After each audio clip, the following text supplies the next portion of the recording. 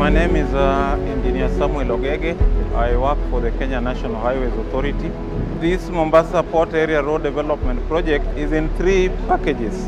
The first package is from Miritini to the seaport at Kipevu. It's about 9 kilometers. It's already finished.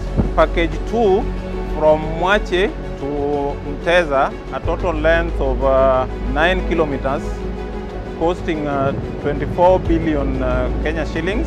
That project has 3 very long bridges. The first bridge is Mwache Bridge, which is 660 meters long. Then there's a viaduct in between, which is 960 meters long.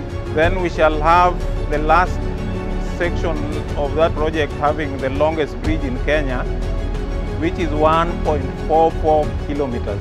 These 3 packages form what is called the Mombasa Southern Bypass. This is a Vision 2030 flagship project. It is supposed to facilitate the Big 4 agenda. It will open up and shorten the travel distance from Nairobi to South Coast.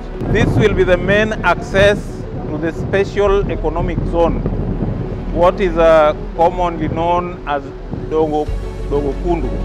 That then will provide the route for evacuation from the special port, the special seaport, which is going to be developed under the special economic zone, into the Southern Bypass to join the road to get into Nairobi, and into the south, what we call the Northern Corridor, to link us with our neighboring countries of Uganda, Burundi, Rwanda, DRC, and so on.